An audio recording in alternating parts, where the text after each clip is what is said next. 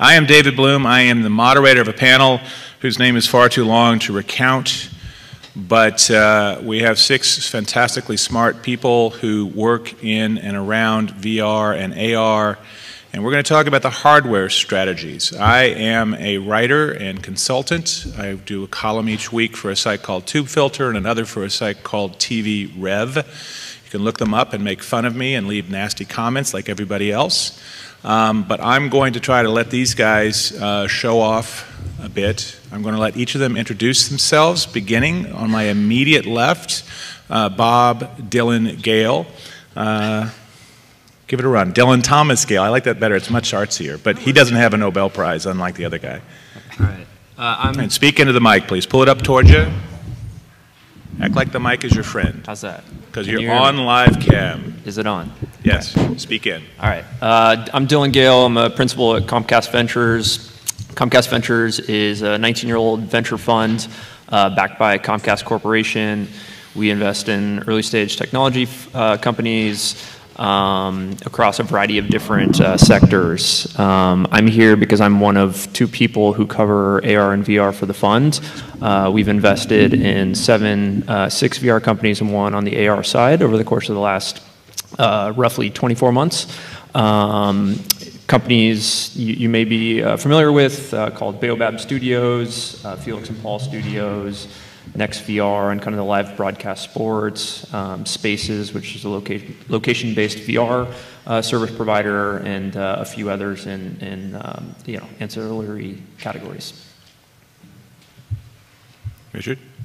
Okay, my name is Richard Luque. I work for Verizon, slightly older corporation, but not that old actually, coming from multiple Bell coming together in the early 2000s. Verizon is known for wireless access, and I guess maybe half of you have Verizon, which is about the ratio in the US. But I'm not too much on the wireless side of the business. I'm more on the media and new business innovation. My focus is on VR and AR. I'm doing product strategy and a little bit of investment working with Verizon Ventures. I help them do due diligence and scouting of companies. And on the corporate strategy side of the house, figuring out how Verizon can have not only an impact as a provider of connectivity, but also on higher layer in a different part of the business of VR and AR. Jim? Hi, good morning. My name is Jim Preston. I'm executive producer at Nomadic. We are a location-based VR company, an early-stage startup in the Bay Area. So if you've heard of companies like The Void or Zero Latency, we're going to try and be the highest fidelity version of that experience. So we build physical worlds, and then we map digital worlds on top of them for a very hyper-real, sort of walkable experience.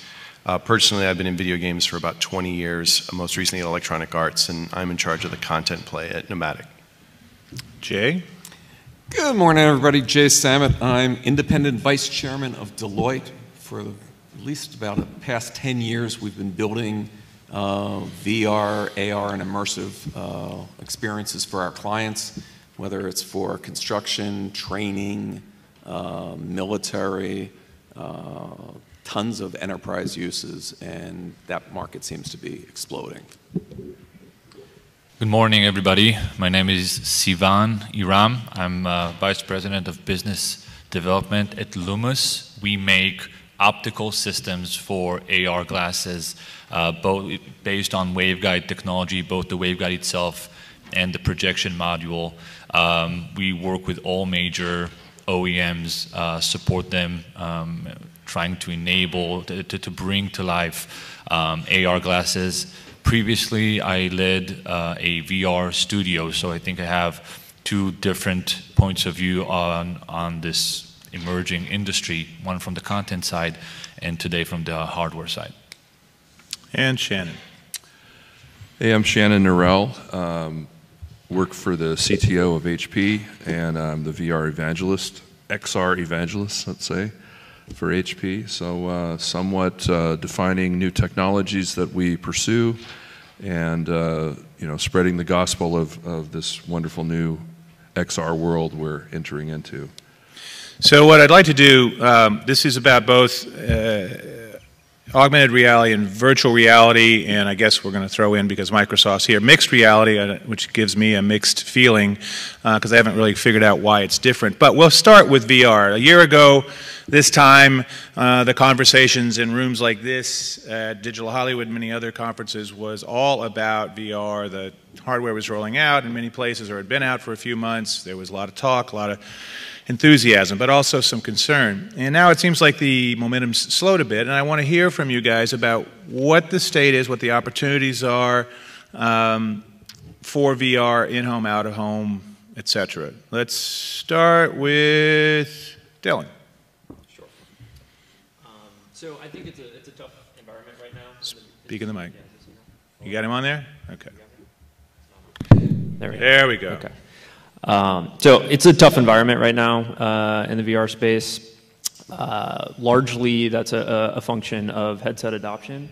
You know, us as investors and others, you know, surrounding kind of the investor ecosystem, you know, look to headset adoption as being kind of a proxy for the health of the industry. And so, you know, in large part for content creators and picks and shovels businesses, it's a tough environment, specifically on the fundraising side. There are a few categories that are showing some promise. I think I'm particularly bullish on location-based VR for two different reasons. One, this is the way that the vast majority of consumers will first experience VR, which I think is very exciting.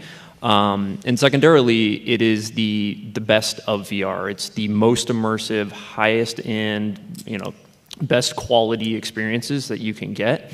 And so, you know, over the course of the next, call it 12 to 24 months, you're going to start seeing a lot of these location-based VR installations pop up, similar to, you know, IMAX VR, which is, you know, kind of the closest local implementation. But you're going to see them across arcades, you're going to see them in malls, you're going to see them in theme parks.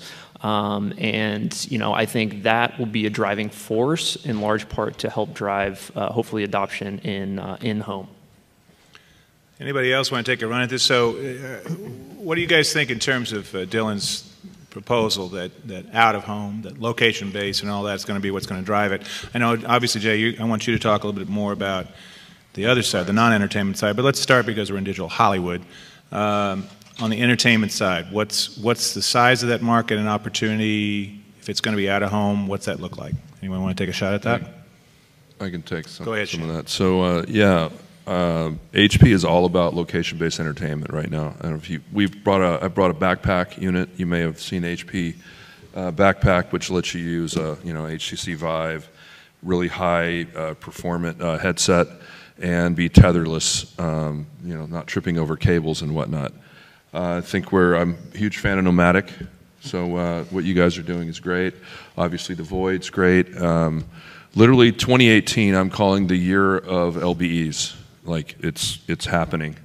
And I recently gave a speech at Cannes, the Cannes Film Festival.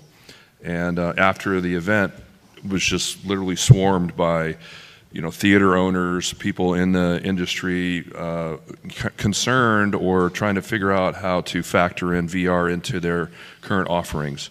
And, you know, frankly, it became very apparent that theater owners around the world are considering either installing a Nomadic type thing in the lobby or repurposing one of the screens to be VR. People pay tickets, they go, and I highly encourage, if you're in the area, go to IMAX VR to get a taste of what the world will be like. And that's just the beginning. Anyhow. All right, so Jay, you have come to Deloitte in the last year, basically on the back of your pitch, which is a lot of businesses need this stuff. So talk about the non-entertainment enterprise opportunity in VR and what that means for companies. So where the tie-in is to Digital Hollywood is the skill sets are the same. It's just the use case is different. The thing that's holding back most of the home and the location-based is the cost of the gear at today's environment. When you're talking about letting a brain surgeon, and we're doing this up at Stanford, see a tumor in 3D in the OR instead of seeing 2D things and trying to figure out where to do, it's the cheapest piece of equipment in that OR. When you're talking about planes have to be inspected by the FAA all the time to satisfy FAA, and you have to put a camera up in them. Having people that know how to do that at all locations, really tough. Having trained people one location and being able to see and do inspections by VR. So there's case after case where today's technology solves billion-dollar problems for industry, and that scale will help the hardware makers make the money to then get to a scale to drive down the consumer market. We saw this with video, we saw this with Laserdisc, we saw this with CD-ROM, and it was always envisioned to be a consumer play, and when that doesn't happen as fast, it's the enterprise that drives it. So you're really saying that VR guys, A, should, for the time being, certainly look at their non-entertainment things, see that as a way to build up that market. It sounds like what we're really doing is creating all the context, either out-of-home entertainment or non-entertainment enterprise uses that will create the scale in the short term that drive those prices down and make it accessible. And second from pricing, what is the UX? Because, I mean, I'm old enough to remember. It stands for ugly experience, right? No, but when Windows was coming out, Bill Gates wanted to have a mouse, and he couldn't find a single manufacturer to make the mouse because nobody believed that that's how somebody could learn to interact with the screen. It was that strange that Microsoft had to go in the hardware business for the first time. If we look today, there are so many different ways that people are pinching, tweaking, blinking, whatever, that it hasn't become a standard way to interact in this environment. And so having tens of thousands of people doing this at work, that normalcy will be developed over the next 2 years. Just sort of, and I hate to, boy, I hate to make VR the equivalent of Windows, and the PC in the early 90s, because that, you talk about an ugly UX, that certainly was it. So is there an opportunity in the entertainment space in the short term? Richard, take a shot at this. So let me come back to what you said, because there may be something to be said here between VR and Windows. Okay. If we're talking hardware, then we have to talk about Apple versus the rest of the world too, right? Right. From a hardware point of view, I think in VR, we don't have an Apple yet, and we don't have a Microsoft yet. Meaning, it's either going to be a piece of hardware with all the software contained into it, and it's going to be the de facto standard, and everybody's going to rally around that, or is it going to be someone is going to come up with an OS, call it Oculus or something else, and then everybody's going to build hardware for that OS, right? Yeah, but nobody's doing that, right? Everybody's like doing their own thing, and they're not really cross-platform or any of that stuff. And so nothing can grow to a decent size, right? Also, tool sets that have APIs for all the tools that people already use. Right. Okay. So a lot of our clients are working on that piece of the puzzle right now, building those interfaces and building those connections, because the demand is so big. And though we're focused on VR, right now it's AR that's hey! No AR yet. We're first things first. We'll get I there. always want to say that we're, I mean, the industrial, I mean, of course, there's big demand there. I mean, it's small niche demand altogether becomes big, but it feels like everything is a custom job, right? Everything's a custom job. That's a lot of fun for developers, I'm guessing. I mean, it's okay, it's great, and it's good for... It's very good for Deloitte. I was about to say it's good for consulting business, but at the end of the day, to make it mass market for everybody to use, we're going to have to find who's going to be the Microsoft of VR from a software OS point of view, who's going to run the Oasis for people that understand the analogy to the book and the film coming soon. Right. And who is going to be potentially the Apple of VR too, because there's probably space for both. Right. Because some users will want something that is just all in one box, it's working, you press a button, it's running. And some users will want to say, oh, I want to customize this, customize that, get a better piece of that. Some people want to open the box up and make a mess of things and then put it back together. Some people just want and I don't know if we see any direction in one way or another from any manufacturers today. Right. Jim and Sivan, I want you all to talk a little bit, particularly Jim, Nomadic is in a lot of interesting places. I understand why HP has a love affair with them. I had your boss on a panel with me last month in Vegas talking about out-of-home, but give folks a broader idea of what you see in that out-of-home opportunity. The out-of-home opportunity, I think, is the most interesting when you understand what's going on in retail and cinema. You really understand the environment that it's occurring in.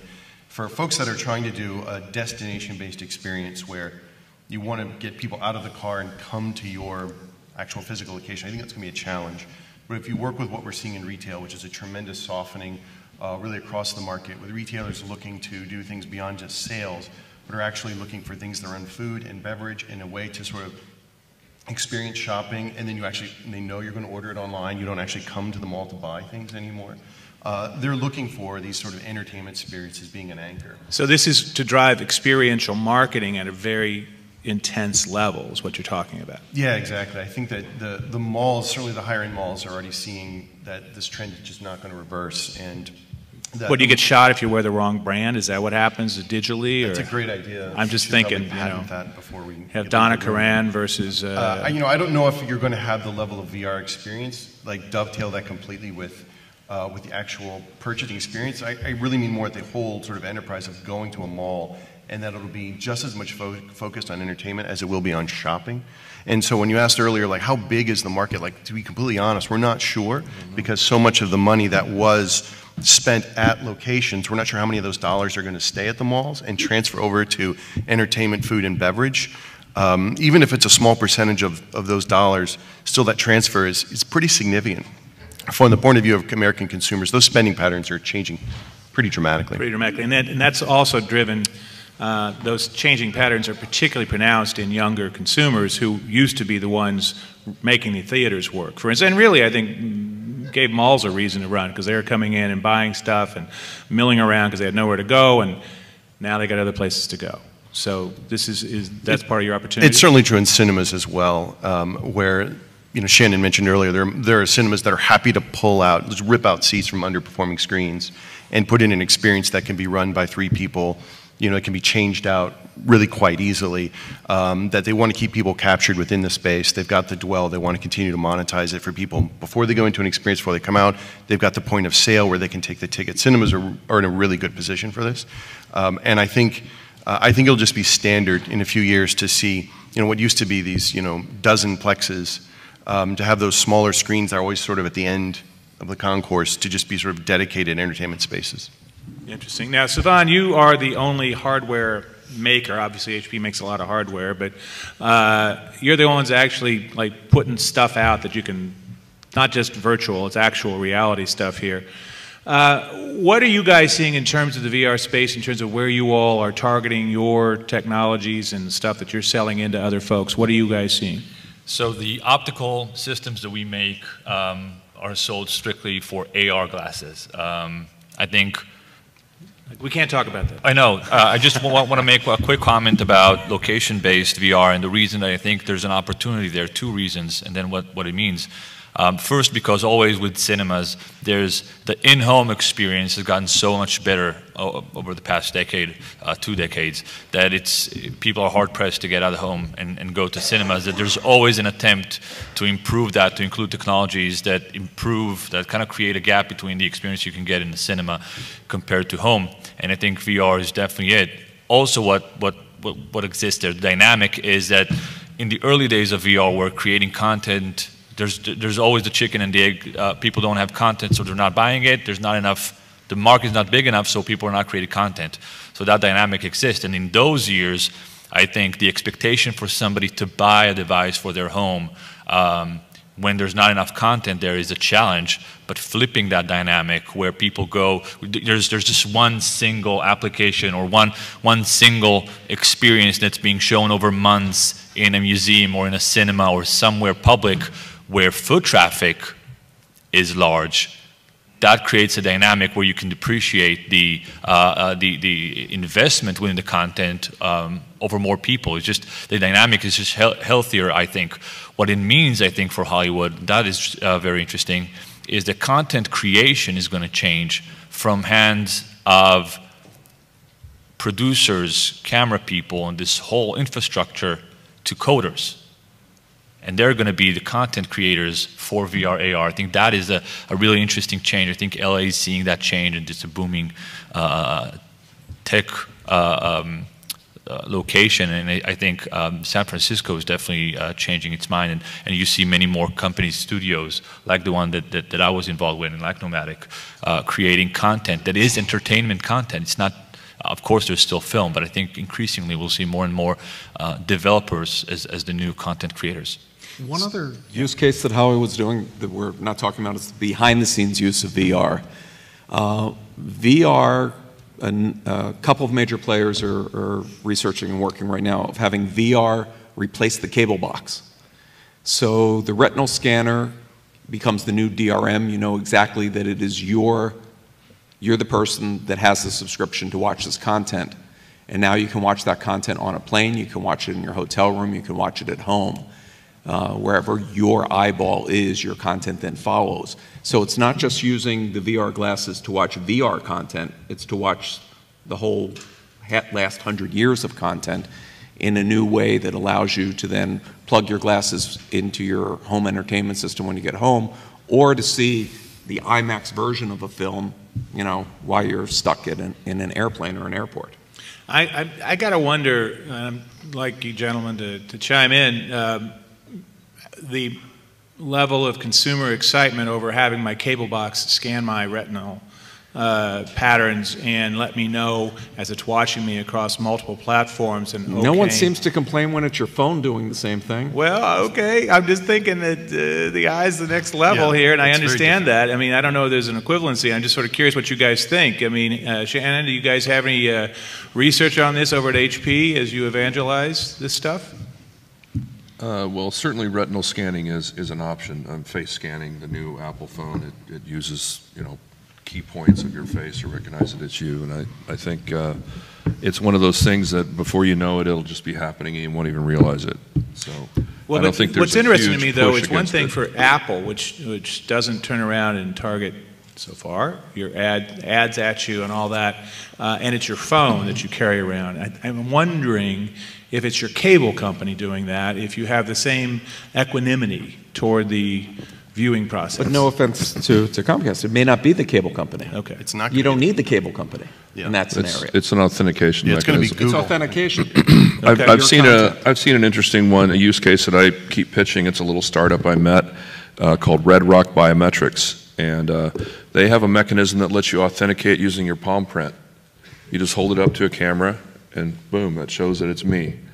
I mean, that's less invasive because it's explicit. Yeah, you don't want it scanning your eye without it knowing it's scanning your eye. Well, it doesn't have to be an eye. Right. That was one example. But, yeah. I mean, the other one. It's interesting, but I'm just saying that I'm wondering how far we've come as a society in terms of our comfort levels with this higher level of authentication. Yes, it's all authentication, and when you're a technologist, it all kind of looks like it's on a spectrum, but when you're Joe Blow sitting in his home or on the bus, maybe it feels It's a lot different. easier than remembering a password. Yeah, but I think your point is there 100%. is a very significant difference between tracking me sort of externally as to where I am, and the new biometrics are going to be tracking me internally.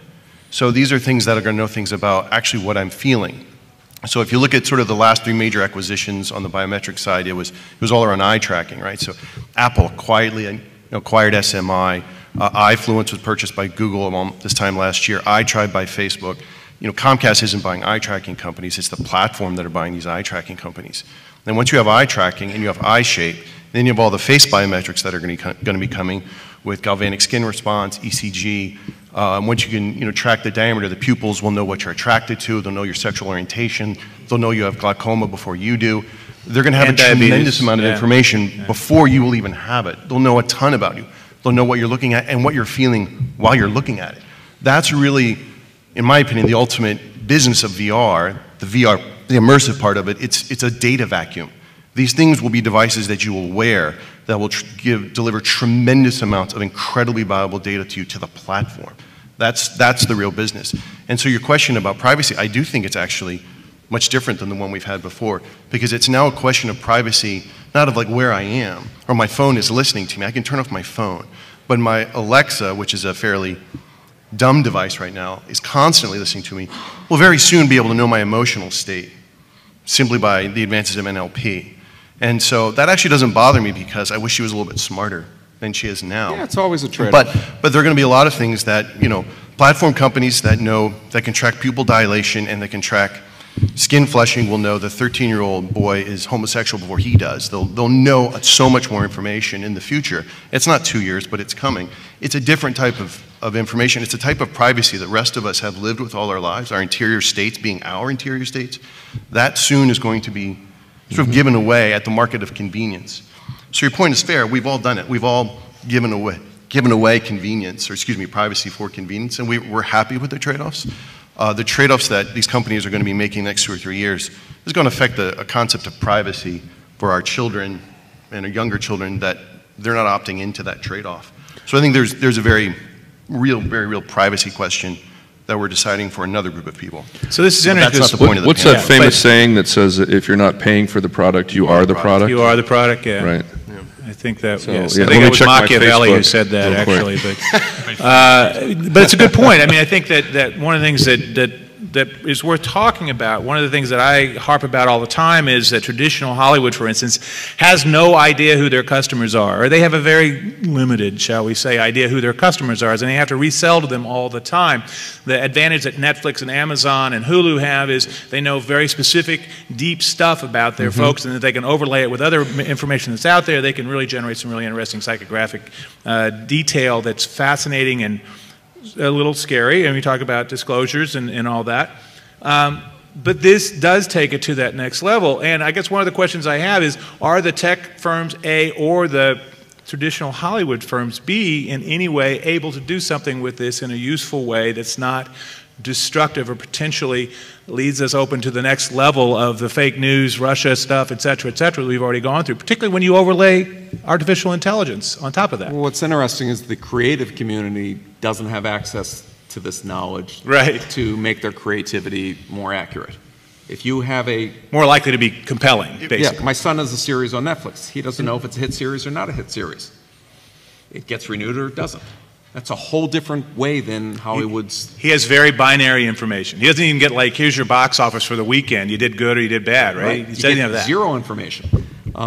But let me just give a use case where trading this privacy in this environment, we're working on with a cosmetic company and for a different part of the world where it has different things. Make something up.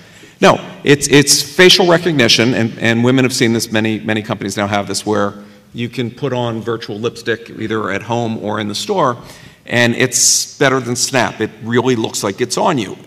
But it's memorizing. The biometrics is you can walk into any store and it knows your face quite accurately, and that mole that it knows on your face, when that perimeter changes, your cosmetic brand that you trust will suggest that you visit a dermatologist because it'll identify melanomas before you know. Right. So there are new positives that come out of this. Absolutely.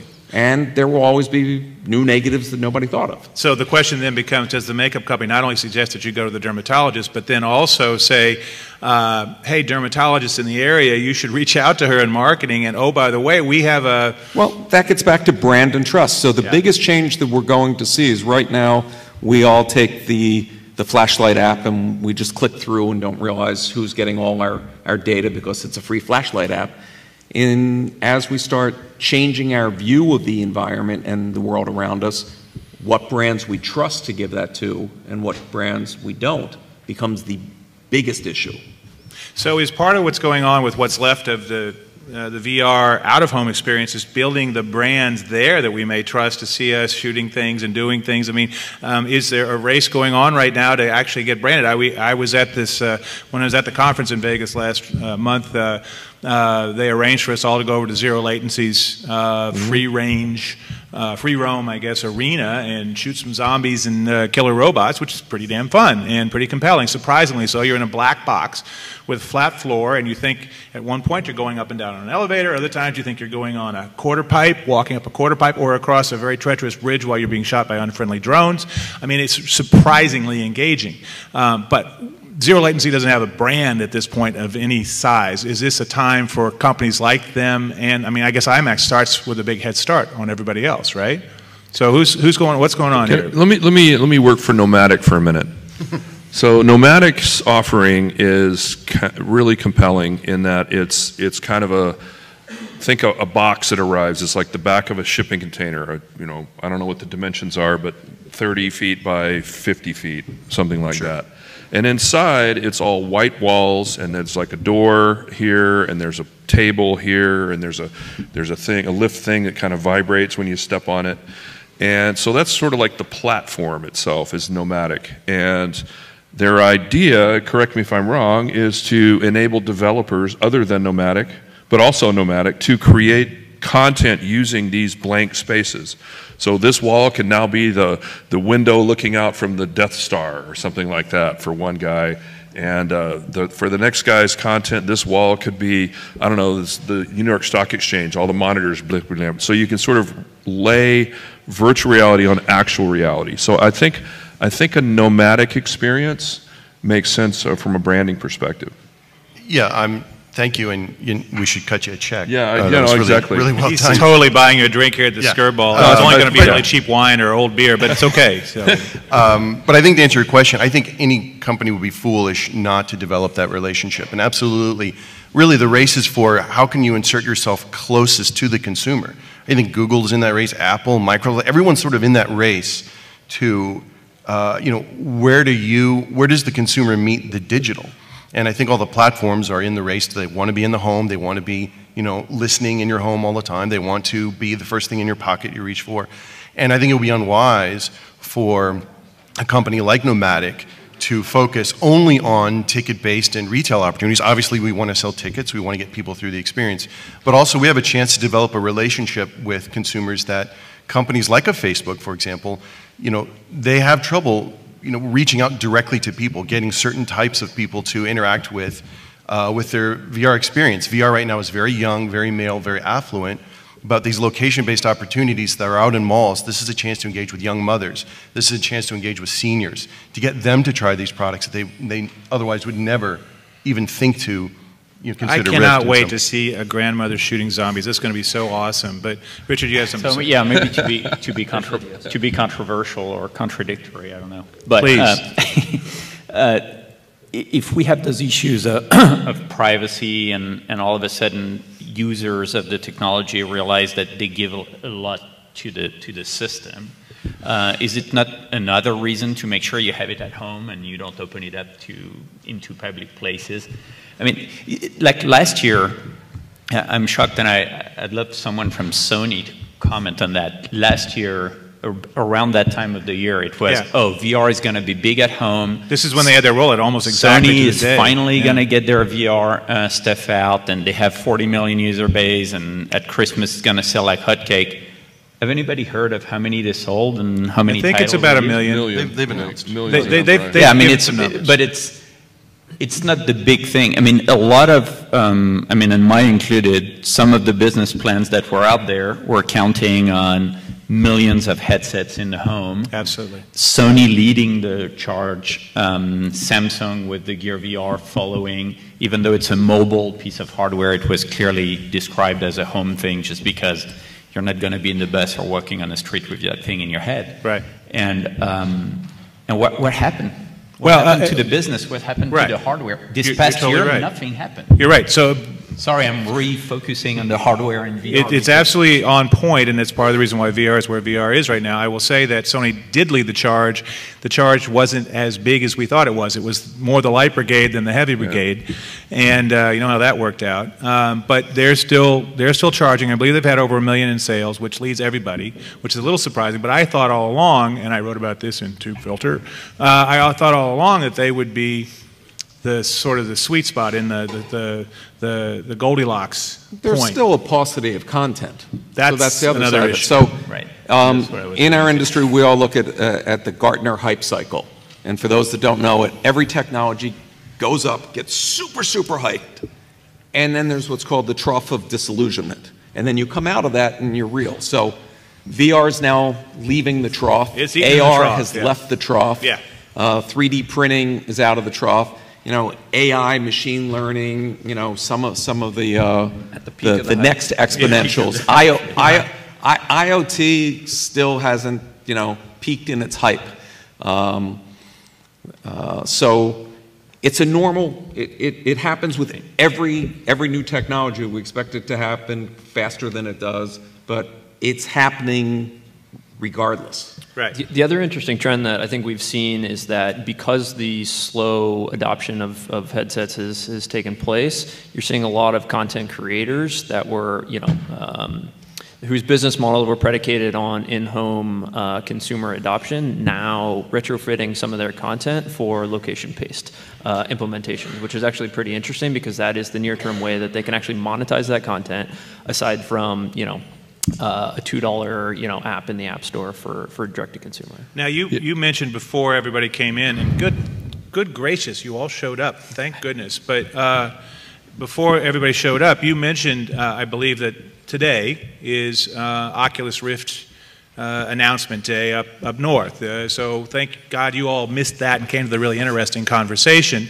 But they're possibly going to talk about this big thing that causes them not to be in the out-of-home market right now. I mean, the panel I did last month, they were talking about you can't legally use an Oculus Rift headset in these big out-of-home experiences. You're out of warranty if the thing breaks, which can happen when people are shooting stuff and running around into each other and all that. You're out of luck. So, Dylan, I think you were speculating they might announce, hey, we're joining the real world here? Yeah, I think that, well, I don't know what they're going to announce and what they... Make stuff up, come on. This is a panel. I think it was, To my knowledge, they've changed that stance. Yeah. I think they've seen the success of Vive Port and kind of location-based VR and the trend that's taking on there, and I don't think they want to miss out. So, I think they're actively. And I think another thing they're going to is to the enterprise. I mean, so far, Rift wasn't really available to enterprise customer, or at least not in a. Yeah, we announced in May our partnership with Facebook. Actually at Cannes with a VR wine tasting experience. There's nothing that says wine to me like Deloitte Digital, Facebook, on the beach of France, and VR.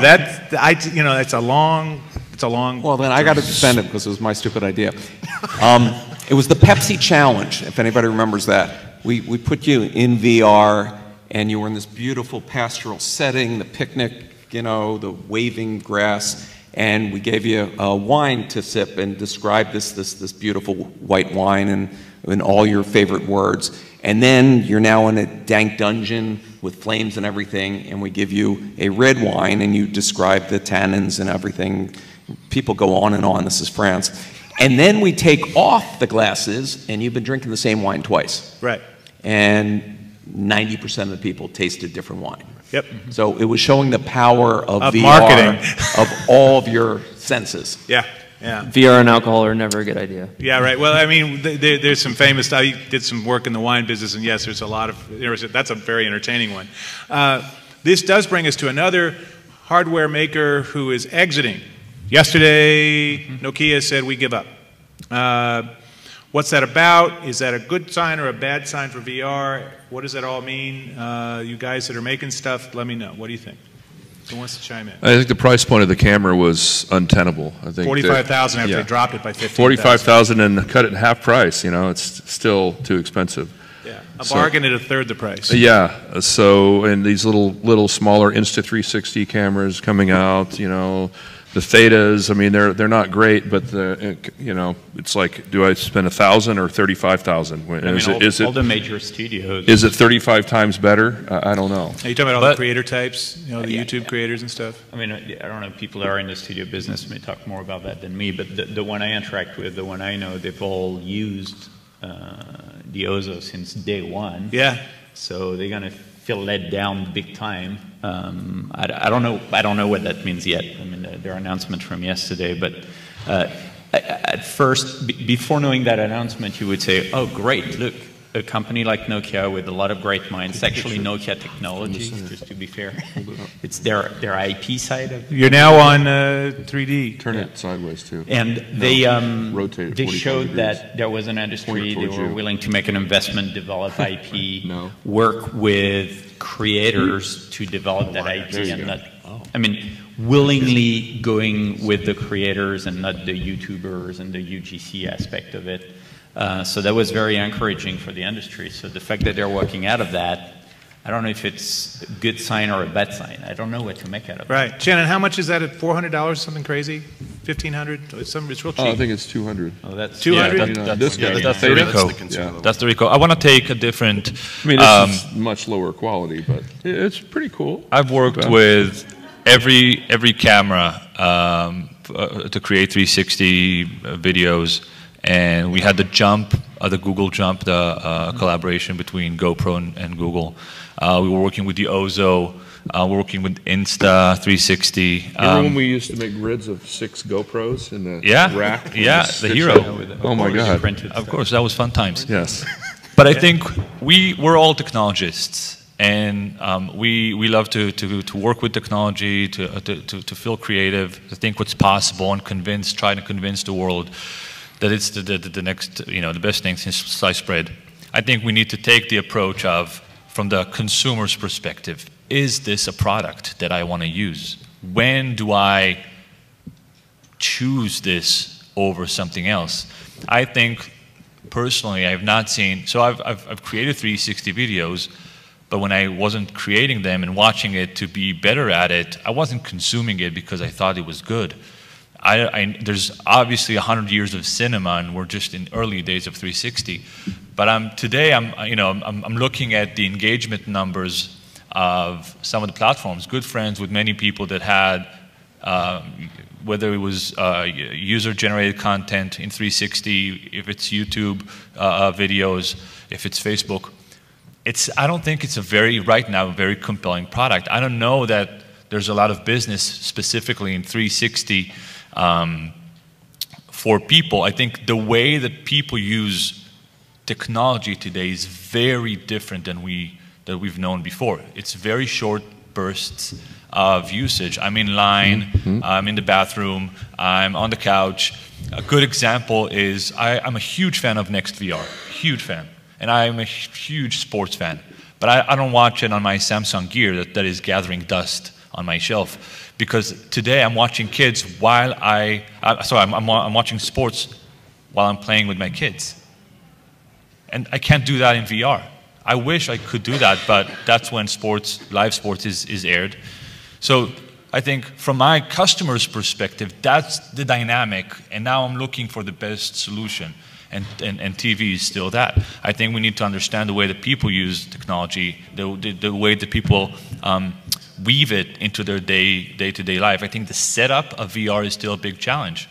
Well, that leads us to the thing we should have been talking about all along, and I apologize because I'm a dirty bastard, but AR, we're going to talk about it now. So, I heard it's going to be big. What do you guys think? So let me hit on the tipping point because AR is there. Last year in the US, 85 million pairs of glasses were sold at over $100 price point. Let that sink in for a second. That's a lot of glasses. And all that they do is focus. We don't think about it that way. Last week when the Pixel earbuds came out and you said, here's $150 earbuds that translate in 40 languages, you suddenly look at earbuds, a whole different thing. Well, now AR glasses, there's a range of killer apps that will be the one app that gets you to pay if the price point starts coming down that it's not that much more than glasses that just focus. And so Yes. I see AR being 75% of the market and VR being, the baby sister. Thank you. I've been preaching this for so long, and I literally say AR is 2 orders of magnitude bigger than VR. And in industry, we're seeing... Magnitude bigger. 2 orders of magnitude. 2 orders, so 100 times. 100 times. Or 800 times or whatever. Yeah. Whatever. Okay. Yep. But Lots of zeros.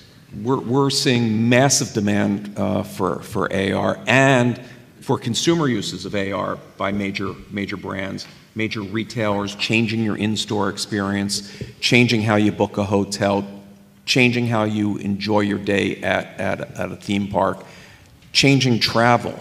I mean, the idea that you can look at any sign and get it translated, the idea that you're having fun in Costa Rica and you get bit by a snake and your glasses can identify and tell you, no, it's not poisonous, or who would you like to call? You've got 3 minutes left.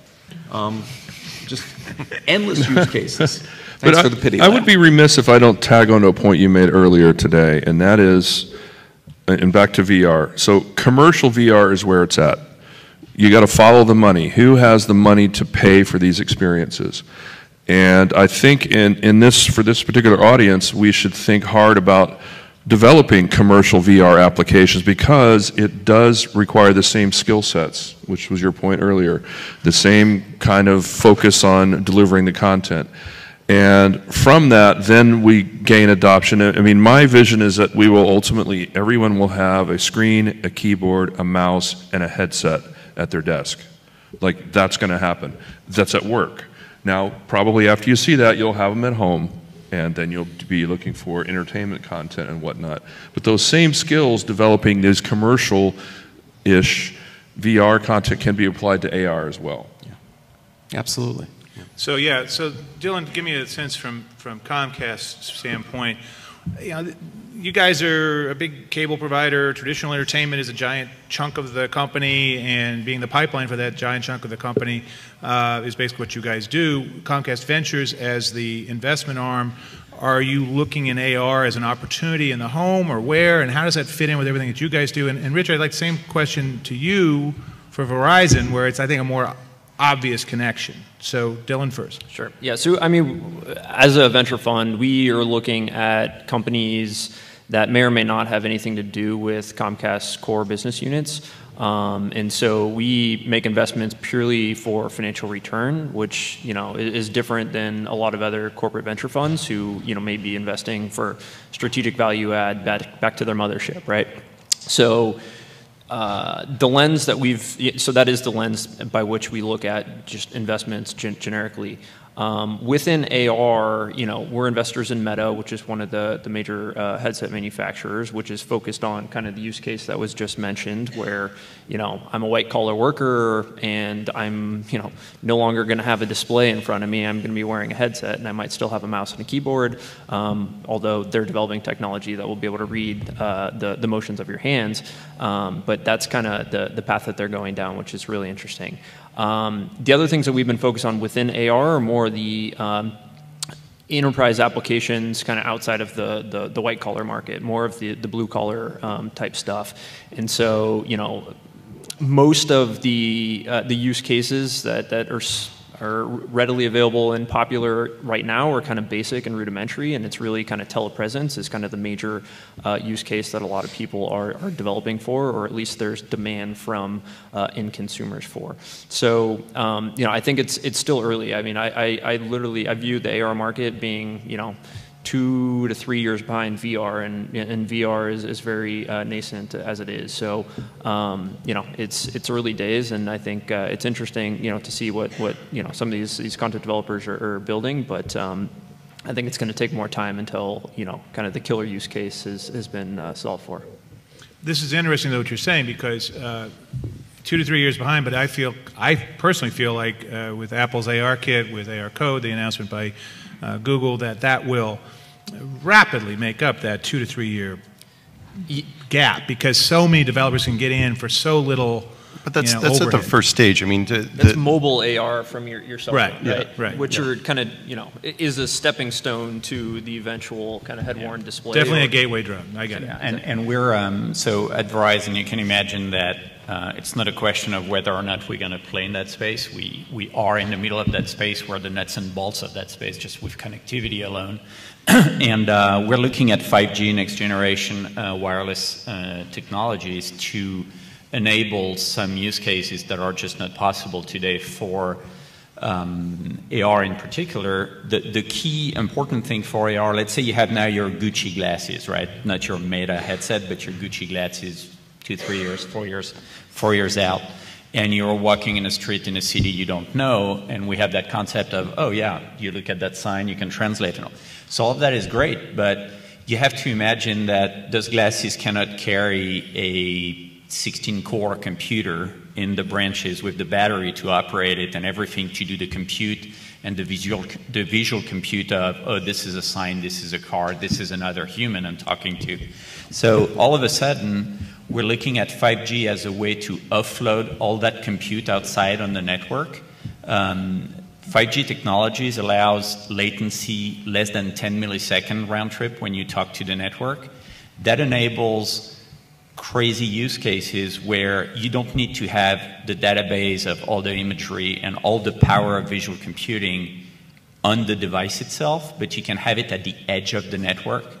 So we're looking at a lot of ways to distribute microservices of computer vision, 3D rendering, and all the other services you can imagine running on servers that are going to be sitting on the base station of those 5G networks. So, oh, sorry. I'm just going to ask a really quick question of the entire panel. Where do folks think the actual, is it 4 years from everyday ergonomics? Because in my opinion, we're a decade from the final promise of AR, is the everyday ergonomics that you're referring to, Jay. It was, and you kind of mentioned 4 years. Dylan, I'd be interested, like, it actually does make a difference in development of VR. If people now feel that, oh, like, AR's caught up. I'm like, I think AR's a decade away from the kind of installations that we're talking about. So let me answer that and go off of your excellent point of what Verizon's doing. We're working on next-gen sports stadiums right now. So you talk about a form of entertainment where this makes sense. And we're working together. For a number of stadiums where right now the in-stadium experience for most sports is less than the home experience. Yes. You don't get replay. When somebody gets injured, you don't get to see a stat instantly of how that does for your fantasy team. You don't know that there's specials on food or any of the other stuff. And the team doesn't have any data of who are the best customers that show up early, who buys 9 beers, you know, who shouldn't be driving, whatever it might be. So by having not, let's wire all of Europe or all of the LA to have a walk-around experience, to have work in a venue. Your glasses work in that venue. Is it worth it? And there was a thing, Kangaroo TV a few years ago, I don't know if anybody remembers, before you had smartphones, it was for NASCAR races, so you could get stuff and you could rent that when you're in the stadium, and they'd rent out like crazy. So to have glasses that you just bring to game day, if you see how much merchandise UCLA sells that's branded, I mean, this is a given at a $200–300 price point. That's why I make fun of the glasses that just focus. Glasses that you just wear to your sporting outing is a huge market. And so, or to your opera, for that matter. I mean, just to translate to your opera with your opera glasses, all of a sudden being enabled would be kind of cool. There's many niches. So the point is, this isn't 4 years out. I know because of who we're working with. What we're talking about, that this is, you know, parts of this. Parts of this reality are coming in 2018. And they're killer apps, because they have to be killer apps at today's price Intel point. is big into that too, and they actually have a deal with the IOC for the Olympics for the next 2 or 3 Olympics, I think, where they're going to bring more and more AR and VR experiences. I'm not allowed to say things, but that's a very interesting thing. It's a fascinating thing that I'm sure Deloitte Digital would be interested in talking about further with you. Can I make a quick comment about form factor? This is one of the products that we do, not to market, just to show how small the waveguide, which is the lens, and then the projection module. And when you think about putting all the system on your head like a HoloLens, that's one approach, and it's very kind of early stages of that project. I think another school of thought is, what can we remove from the head-mounted glasses and put it right here? Can it be connected directly to your phone? Can it be a screenless phone, so to speak, with having the CPU and the GPU, the storage, the RAM, everything that doesn't have to go on your head? Maybe we can just leave the optical system, cameras, maybe 3D sensors, an IMU, the bare bones of all you need to have on your head.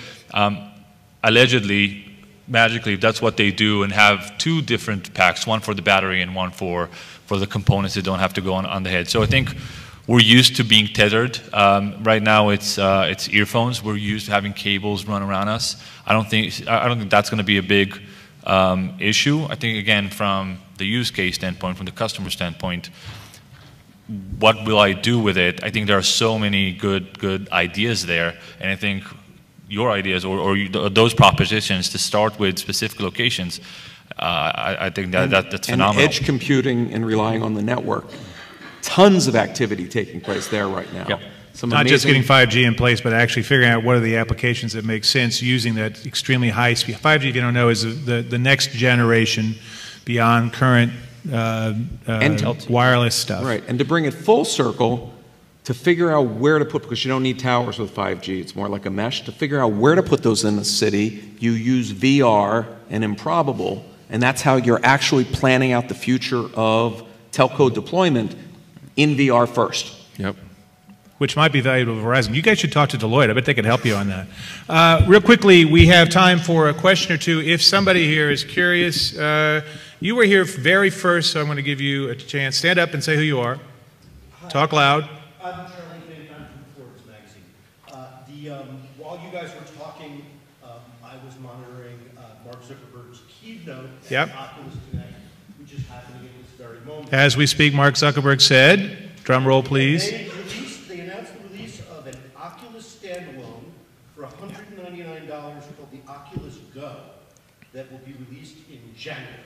So they're going to miss the Christmas season and have a $199 Oculus headset that they're going to put out. That's in it. So $200 glasses that do more than focus. Yeah, okay. And are non-tethered. All right, But that's any, not any it's thoughts not their, on that, guys? That's not their only play, right? So I think Oculus, their strategy seems to be similar to the strategy of everyone else in the market, which is we don't really know what's going to work, so we try a bunch of different things at a bunch of different price points. So Microsoft obviously has the HoloLens, but they're now announcing this whole, I guess on the October 17th update to Windows 10, there's a whole range of headsets that will be VR. Right. Some say MR. You know, Oculus I think is, and I'm under NDA, so I don't know if I can say too much. They will have other entries at different price points at a higher end to see what the market will bear. I think the Ozo camera is just another example of an industry trying things. An extraordinarily expensive camera tied to something that doesn't monetize clearly. And it didn't work, and now it's one less thing we're going to try. And it just seems to be clear across the whole spectrum. Nobody really sort of knows, and so everyone's trying things at different parts of the market. We'll need another one, though. I mean, the Ozo is like the red camera. Right, I guess Facebook is going to, I thought they were maybe announced one. Except that the red camera came in after the market was established, and it was needed, and no consumer will buy a red camera, and it's not a consumer product. They'll buy a pink camera, but not a red one, because it's more like 2.5K or something. One more question, I think, back here. Stand up. Tell us who you are. Speak loud. Louder. Louder, louder. Real quick.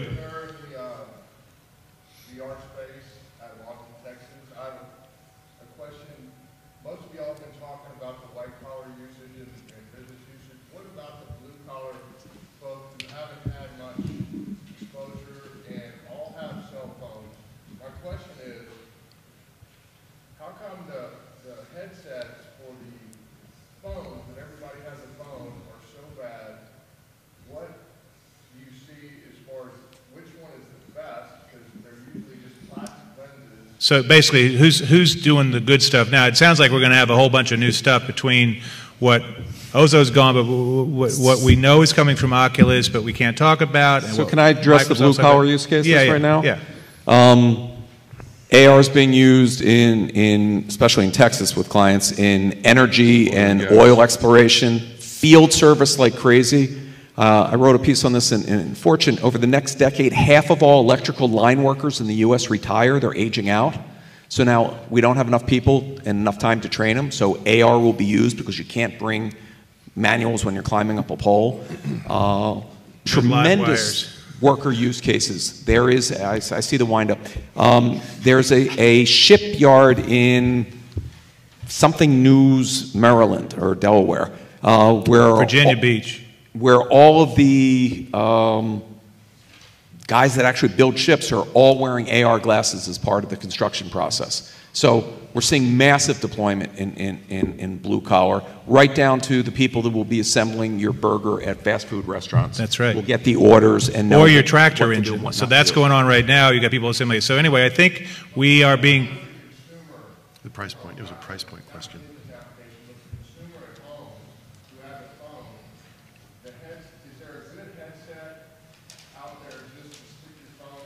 No.